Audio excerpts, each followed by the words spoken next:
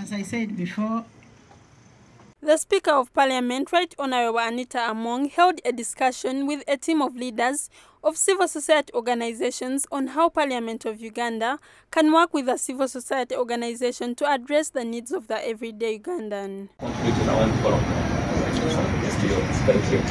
And yeah, this is just a kind of work that we did a citizens compact on free and fair elections, and saying that the relationship that we've had with Parliament before.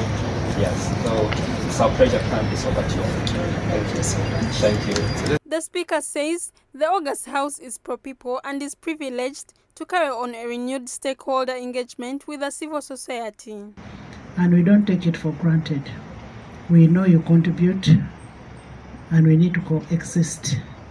And especially when the non-state actors and non-partisan, we believe they will give us the best information that we need. Today's meeting gives us an opportunity to renew our age-long tradition of stakeholder engagement.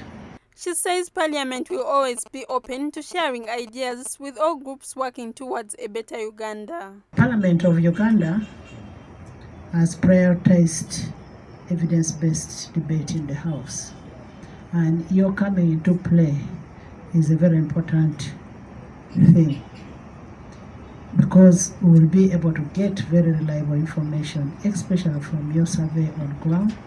And when we are passing bills in the House, we know the NGO Forum will be able to give us very reliable information.